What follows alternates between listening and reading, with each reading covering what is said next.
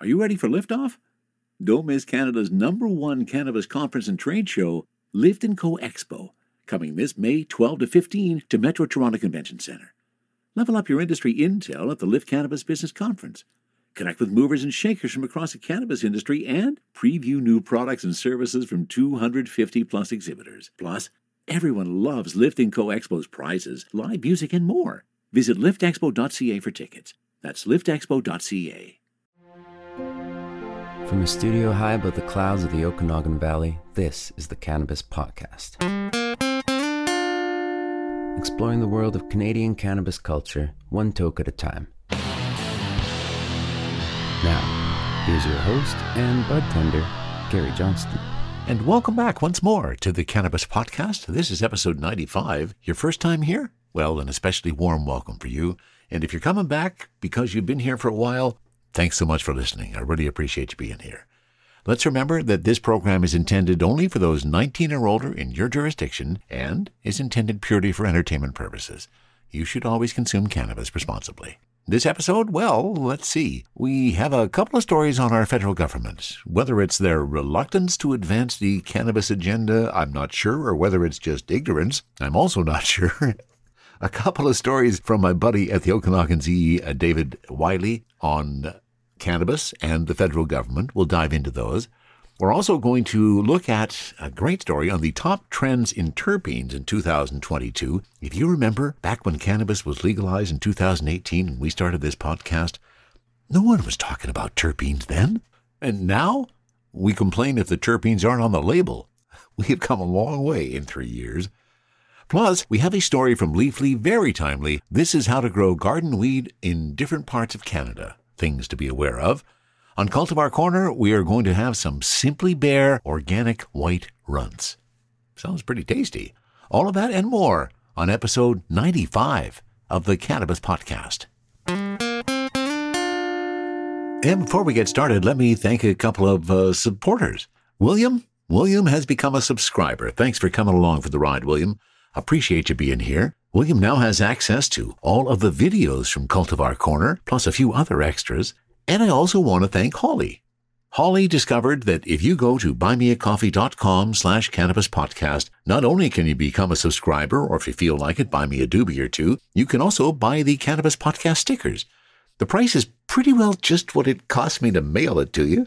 I could not believe it when I went to the post office to mail my first one out, and I couldn't believe how expensive it was. So basically, that's what the cost is. If you feel so inclined, they're real good quality stickers. The die cast of just the Cannabis Podcast logo, or the circle that has the Bud Mike symbol with the Cannabis Podcast logo on top of that. Both of them are pretty cool. If you feel so inclined to do any of those things, you can do it at buymeacoffee.com/cannabispodcast.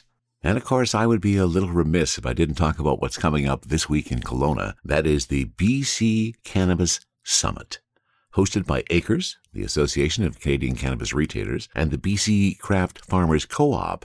The BC Craft Cannabis Summit kicks off this Wednesday in Kelowna. April 20th is the day, a good day, as we all know. Here are some of the quotes from the people putting this conference on. We are thrilled to have this opportunity to support BCCFC and Acres and to network with independent BC cannabis retailers to expand the weed pool nationally. That from Jim Southam, Saskatchewan Weed Pool. Kelowna and the Okanagan Valley have been early leaders in understanding the potential of BC's craft cannabis sector. With a rich agricultural history, outstanding facilities, and reputation, Kelowna is a natural choice to host our first conference and trade show. That from Nicole Post, BCCFC President. This event is an opportunity to establish our craft farmers and independent retailers as job creators, innovators, and engines of sustainable economic growth that can support Canada's post-pandemic recovery. Jacqueline Pahota, Acres Executive Director. Those are just some of the people talking about the BC Craft Cannabis Summit. Coming up this week in Kelowna, I'm going to be appearing in the panel for The End of Stigma in the Digital Communications Age. Looking forward to that conversation.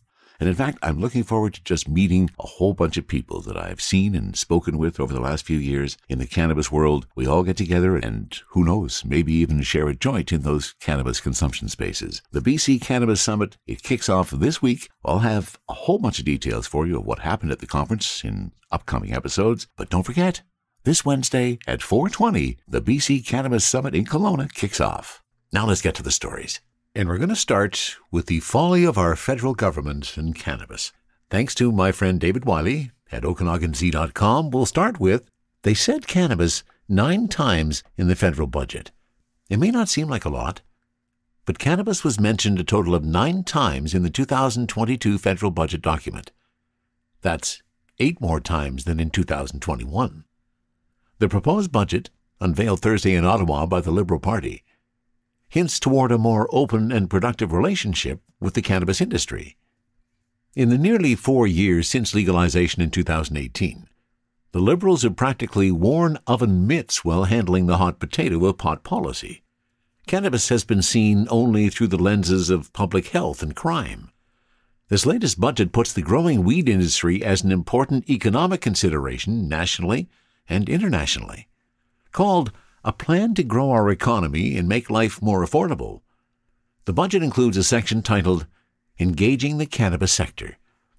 What does that entail? As a relatively new sector of the Canadian economy, it's important that the federal government and all stakeholders have a clear understanding of the challenges and opportunities that are facing Canada's legal cannabis sector, says the budget document. Budget 2022 proposes launching a new cannabis strategy table that will support an ongoing dialogue with businesses and stakeholders in the cannabis sector. The Cannabis Strategy Table would be led by the Department of Innovation, Science, and Economic Development. That's a notable departure from Health Canada handling the file and overseeing the creation and interpretation of the rules that regulate everything, including licensing, growing, packaging, medical, and marketing. The Department of Innovation, Science, and Economic Development's overall mandate is to improve conditions for investment, enhance Canada's innovation performance, increase Canada's share of global trade, and build a fair, efficient, and competitive marketplace. The Federal Strategy Table will create opportunities for the government to hear from industry leaders and identify ways to work together to grow the legal cannabis sector in Canada, says the budget document. So what does this actually mean? The 9 mentions of the word cannabis in the 300-plus page Canadian budget document signal that the government is acknowledging pot as a growing global opportunity that requires federal strategy. In the 2021 budget document, it was mentioned only 1 time in relation to an Indigenous tax option. The new Cannabis Strategy Table is a long overdue invitation for the pot industry to sit at the table. But wait, there's probably more. One of the most talked about social justice issues in Canada has been the criminal records that have dogged people over small cannabis crimes. The newly minted Liberal NDP deal carries potential for further changes to cannabis regulations, notably on the issue of expungements. The NDP championed expungements over pardons during its last election campaign, and may use its new position to push that forward. Well, thank you, Mr. Wiley, for that perspective on our federal government. And we're going to turn to another story from Mr. Wiley on another perspective on our federal government, where one of our federal ministers doesn't shine too terribly bright. It's going to take time and effort, along with some well-placed questions, to make pot a comfortable political talking point. The Prime Minister and his MPs have hit the road to promote the 2022 federal budget. As part of that media tour this week, Minister of International Development Harjit Sajjan came to Kelowna. Though the budget has identified the Canadian weed industry as worthy of economic input and support, Sajjan's visit underscored that there's still work to do to put cannabis on the radar of those with important political portfolios. With a wall of live plants as his backdrop, inside the Innovation Centre, the high-profile cabinet minister spent about 25 minutes talking to reporters. As minister responsible for the Pacific Economic Development Agency of Canada, Vancouver South MP Sajjan has a key role in helping grow the region's economy, which includes a famous export, BC bud. However, Sajjan didn't have anything of substance to say on the topic. Rather, the minister was caught off guard by questions on cannabis, even though they were sent by email beforehand.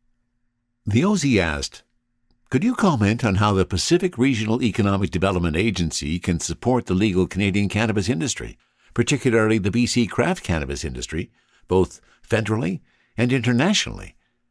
I won't be able to give you an answer on that directly because I'm not going to. I haven't really, That's a very niche piece that you just mentioned there, struggled the seasoned politician. I have looked at a lot of other areas where we are already operating, and we will work with, based on our program we have, any profit and nonprofit organizations supporting economic growth. If companies, organizations feel that the Pacific Development Agency can help, we would be there for that support. It seemed lost on the minister that cannabis companies across Canada already have well-established international cannabis operations all over the world, and even ship live genetics overseas to South America. We also asked a follow-up question. Cannabis was mentioned a handful of times in the budget, particularly around the creation of a strategic cannabis table. What are you planning on doing to work with provincial and Indigenous governments around cannabis? That answer was also short on info. When it comes to... I don't have the exact details of the question you asked me. Sejan said he would have staff follow up, but they haven't heard back yet. There are some pretty simple key messages on the topic that federal politicians can keep in their back pocket. For example, cannabis has contributed $43.5 billion to Canada's gross domestic product since recreational weed was legalized in October 2018. There are more than 100,000 Canadian jobs connected with the cannabis industry, and the cannabis industry has added $15.1 billion in Canadian tax revenues. As usual, an excellent job of reporting by David Wiley at OkanaganZ.com. Do you think our federal government is ever really going to understand cannabis? Exploring the world of Canadian cannabis culture, one toke at a time. This is the Cannabis Podcast. And let me assure you that I have taken care of that one toke at a time in preparation for this section. In fact, this is something that's going to be featured on a future Cultivar Corner. Some new entries from the Kootenays, Sweetgrass Cannabis Mint Chocolate Chip. That's what I'm imbibing in, getting ready for this story from leafly.ca, written by Radonna Kalinchuk, on how to grow weed in your home garden across the country. Now, I'll cover the summary of the story. For all the details in each province, dive into the story itself. If you look up the word weed in the dictionary, it's defined as an undesirable or troublesome plant, one that grows profusely where it's not wanted. I don't know about you, but cannabis is a weed I want in my garden. Not that long ago, gardeners strived to have a weed-free garden. Times have changed, and many are adding weed back into the garden, albeit a different kind of weed. Cannabis can be a great addition to your outdoor space, taking advantage of all that Mother Nature has to offer. Simply start some cannabis seeds alongside your flowers and vegetables in the spring to enjoy incredible sun-grown weed harvested in the fall. It's wise when planting a weed garden or any garden to sit down with a calendar and plan things out ahead of time. Aspiring gardeners can use the first frost date in the fall to count the weeks backwards. This gives you an idea of when you need to start the seeds in spring. In British Columbia, you can grow 4 non-medical plants per home. The home of BC Bud, beautiful ocean views, and most diverse hardiness zones in Canada. Many parts of British Columbia have a long season for outdoor growing. With a longer season, you can grow cultivars with longer flowering times of 10 to 12 weeks. There are some beautiful well-known cultivars that have been bred to be autoflower and would do well in BC climate. Bruce Banner, Gorilla Glue, and Girl Scout cookies are just a few. In Alberta and Saskatchewan, like most provinces, where you live will dictate what your season could look like.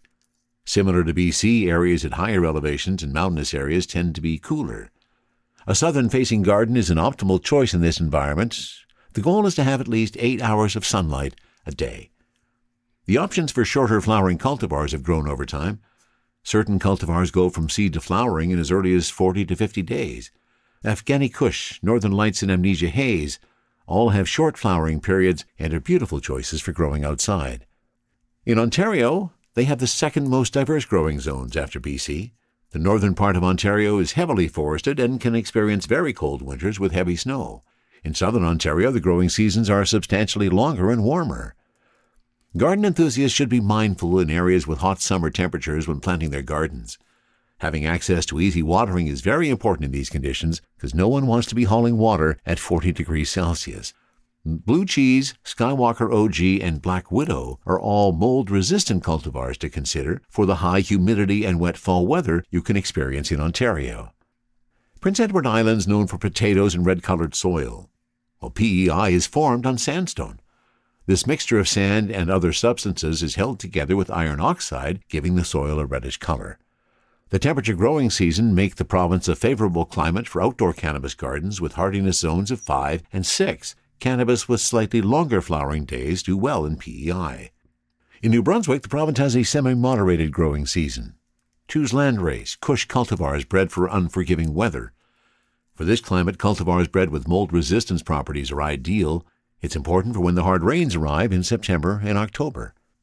In Nova Scotia, the length of the growing season varies between 100 and 200 days, said to be some of the best outdoor growing weather in Canada. The hardiness zones of 5 and 6 make it a beautiful zone to grow cannabis outdoors. The Nova Scotia climate offers the opportunity to grow a vast assortment of cultivars with long flowering times. Bruce Banner, Do-si-do, and Blueberry Headband are beautiful long flowering options. In Newfoundland and Labrador, the rugged coastlines, lakes, rivers, and mountains make up the landscape. A 7 hardiness zone can be a difficult climate for gardeners. At times, extreme weather and a cool climate can make for a challenging season.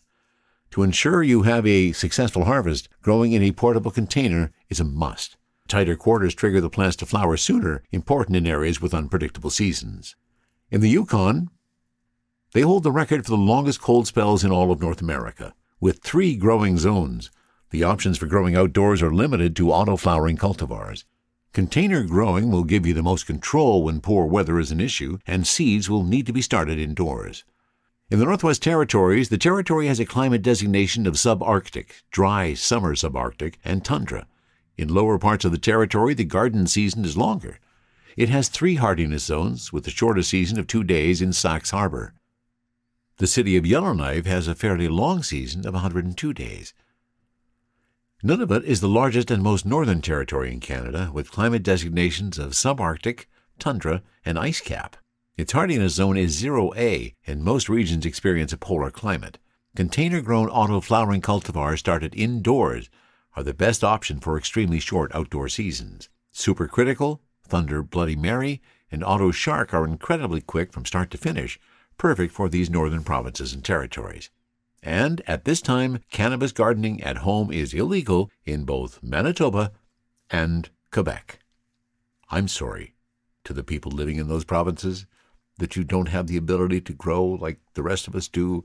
Talk to your government, as I know some of you are doing, and trying to change that. Thanks again to Radonna Kalinchuk of Leafly.ca, and I hope you have great success growing cannabis this year. At Maverick Public Relations, growing your influence is their specialty.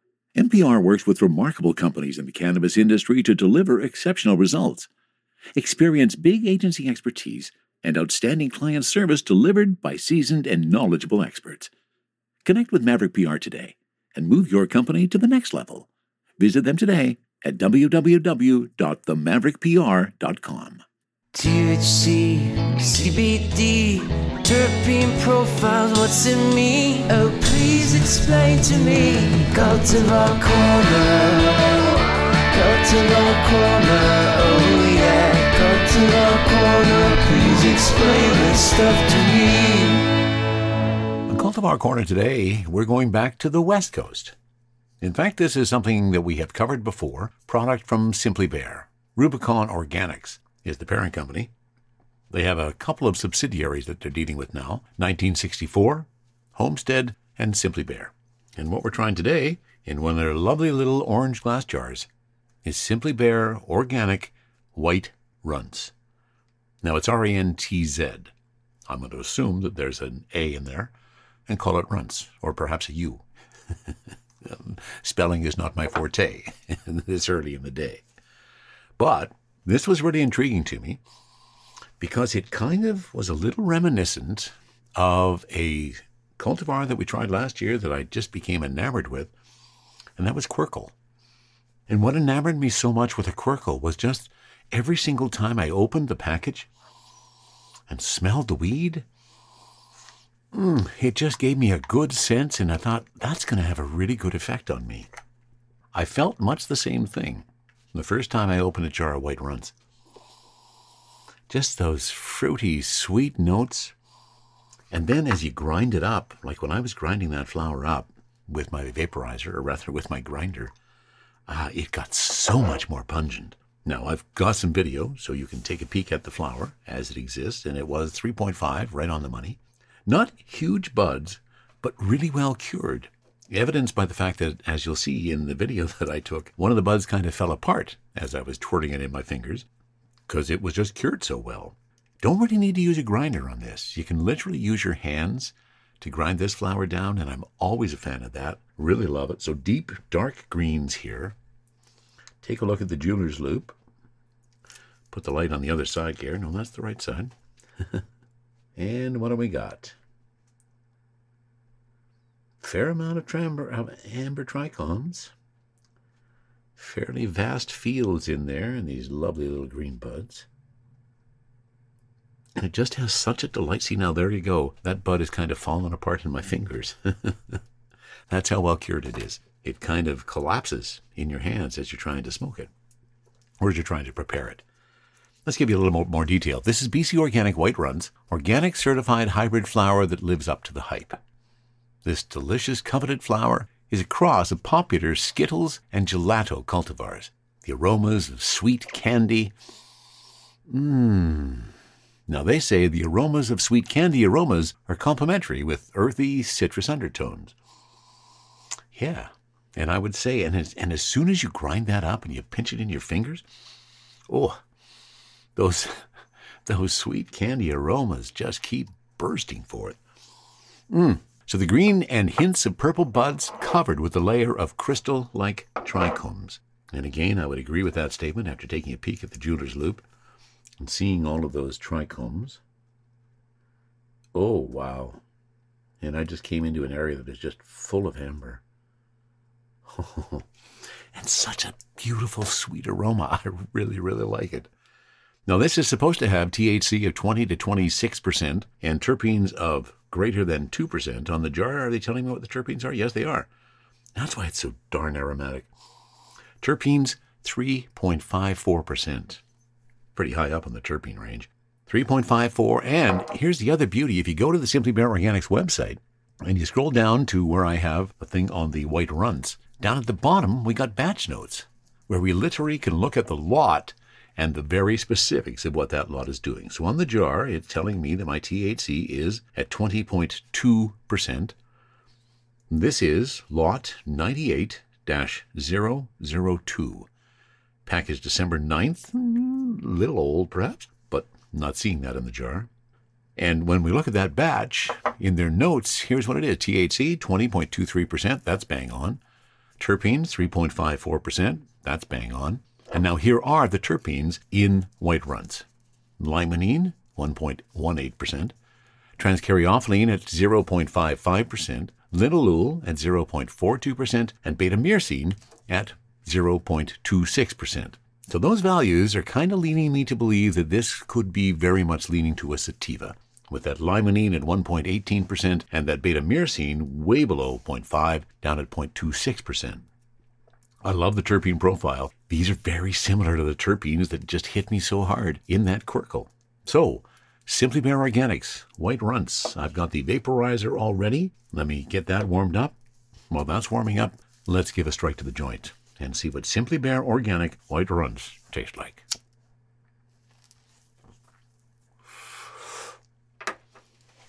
And once again, I've been a good boy. This is my first exposure to cannabis for the day, so we're going to get a true effect of what Cultivar Corner should be revealing to us. Oh, just like with the quirkle, those sweet notes are coming through the smoke as well. No. Perhaps a little harsher than I would anticipate or expect with the first toke of the day. Is that an indication that this has been sitting a little bit longer? Again, packaged in December. Now I'm crossing that, 3-month threshold, thereabouts. I love the smell of it, though. So sweet and such delightful aromas when you stick your nose in that lovely little glass jar. So, much like we experienced with quirkle, which I think was about 19% THC, the BC Organic White Rntz sitting at 20.2%, So relatively low in THC perspectives from what we're used to seeing these days, but it's starting to have an effect on me. So the joint's going, the Crafty Plus is all up to speed. Let's see what Simply Bare Organic BC White Rntz taste like. Oh, wow. I'm always astounded by how absolutely delightful it tastes when you get it into the vaporizer.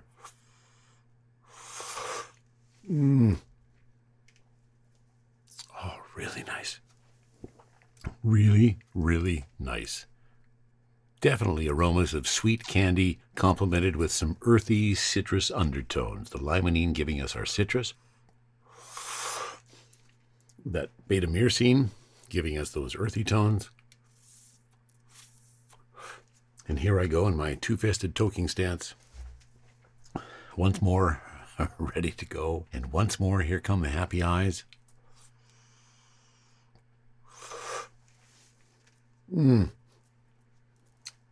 Delightful taste. Just simply a delightful taste, a lovely aroma. Once I got over that initial coughing fit with starting the joint, which I think was just the first smoke of the day, it's become really smooth as we take a look at it. I don't have a lot of black ash. Looks like pretty white ash coming off of that. The happy eyes are jumping into form. And there it is. There's the high that I'm always looking for every single time we start a Cultivar Corner. And I'm so happy that we got there. I was a little concerned that my preoccupation with thinking that this had a lot of similarities to Quirkle in terms of flavor and taste and aroma, that I might have been setting myself up for not perhaps the same effect. And again, in both cases, this is not a knock you on your butt kind of high THC.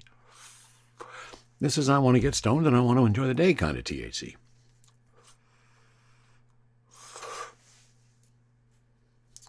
I'm stoned and I'm going to enjoy the day.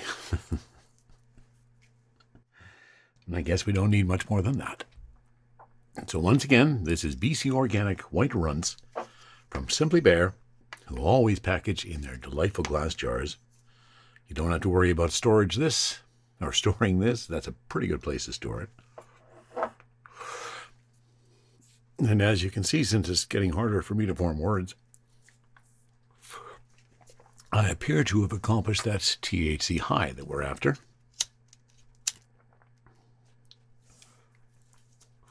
But that never stops me, does it? I always go for just a little bit more to see how hard we can push it.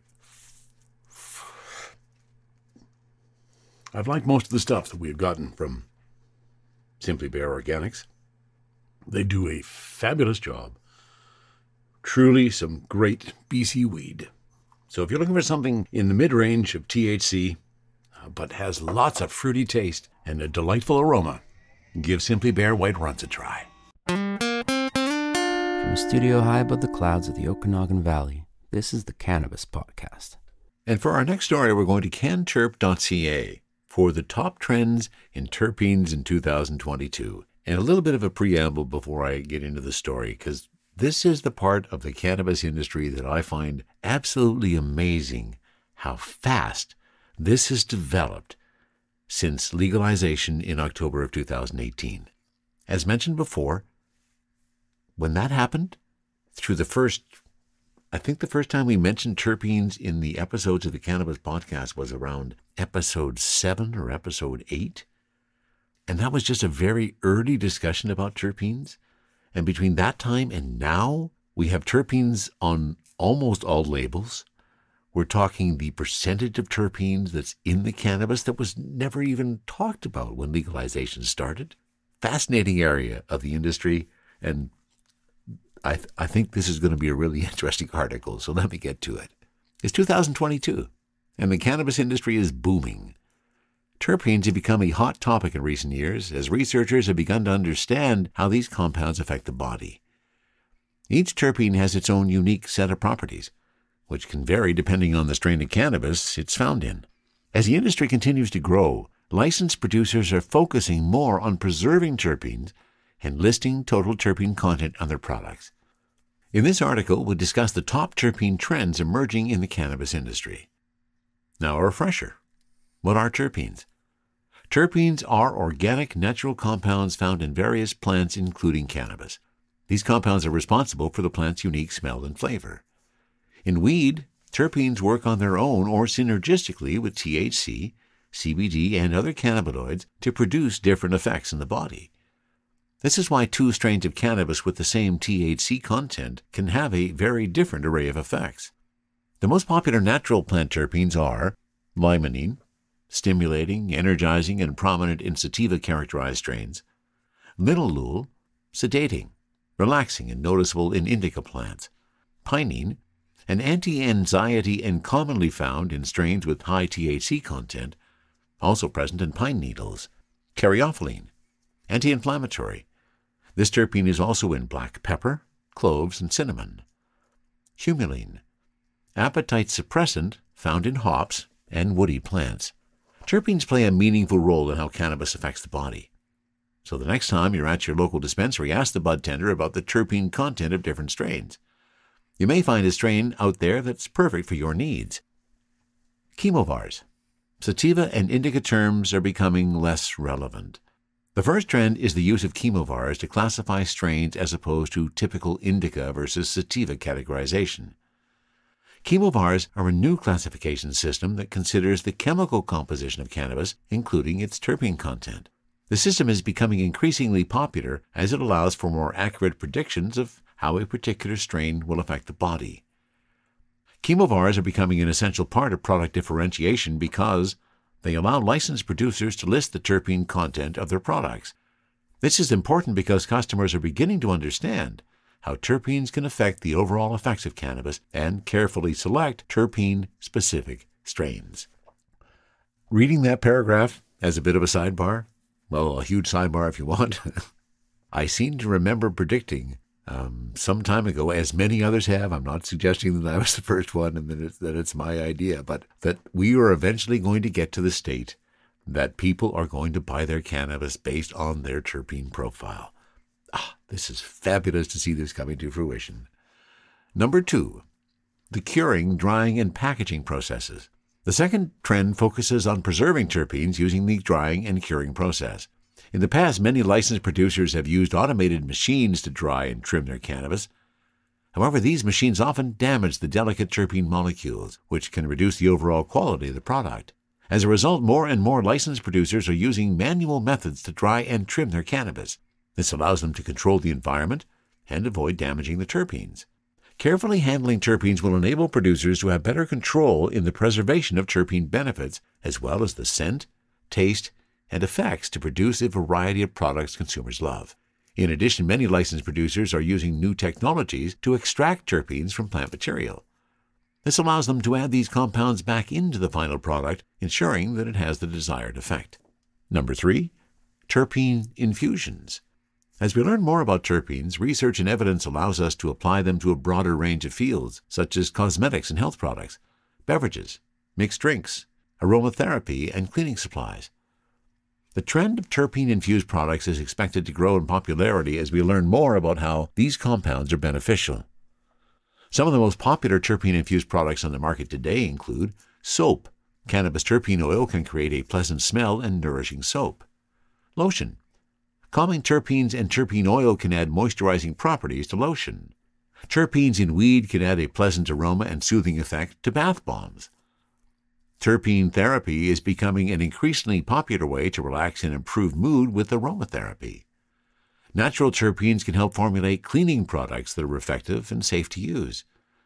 Adding a specific blend of terpenes to full-spectrum oils and extracts can allow customers to customize their experience. We're also seeing terpenes becoming an ingredient in cocktails, beers, and to add a little zing to gourmet dishes. Number 4, terpene-infused isolates. The final trend is the use of terpene-infused isolates. Isolates are a type of cannabis extract that contains only one cannabinoid. This allows for a more potent product that treats specific conditions. Terpene-infused isolates are becoming increasingly popular as they allow for more precise dosing of terpenes and the resultant scent, taste, and effect.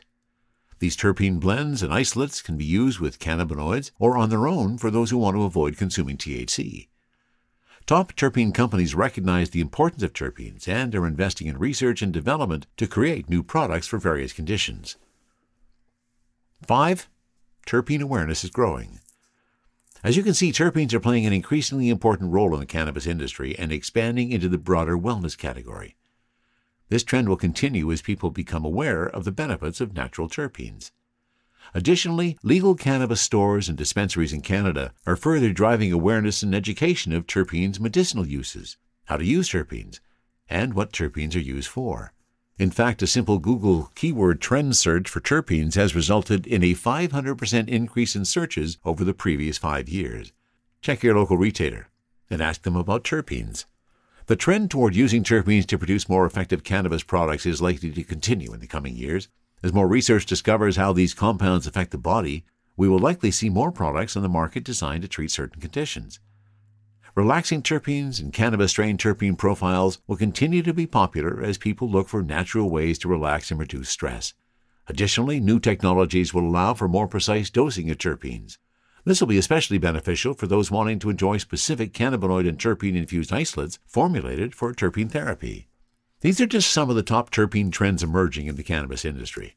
As the industry grows, we can expect to focus more on preserving terpenes and using chemovars to classify strains in cannabis products. This will allow consumers to better understand how different strains and terpenes affect their bodies, and help them find terpenes for sale that are perfect for their needs. As the cannabis industry continues to grow, we can expect to see more innovative products and technologies utilize terpenes.